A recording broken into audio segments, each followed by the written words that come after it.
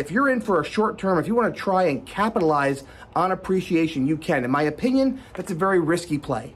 If you're somebody that says, I want to come in and I want to buy a house, I'm going to put it under contract, I'm going to buy it, and I'm going to sell it 6 months later and make $50,000 based on only appreciation, not based on improvements or anything like that, I think you're making a huge gamble. I think you're risking a lot. You could lose $50,000 in a heartbeat.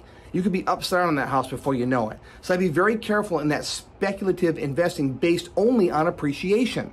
I would definitely take a look and say, if I can buy a house now and hang on to it, how can I afford the payment on it? Because if I can hold in that house for another 5 years, 10 years, even if the market adjusts now, and as interest rates go up, if the market adjusts and it starts to stay level for a while, do you know what I think is going to happen? I think in another 10 years, this will happen again. There'll be something like this that appreciates again. There'll be more inflation. And again, real estate tends to keep up with inflation. It always stays in pace or outpaces inflation.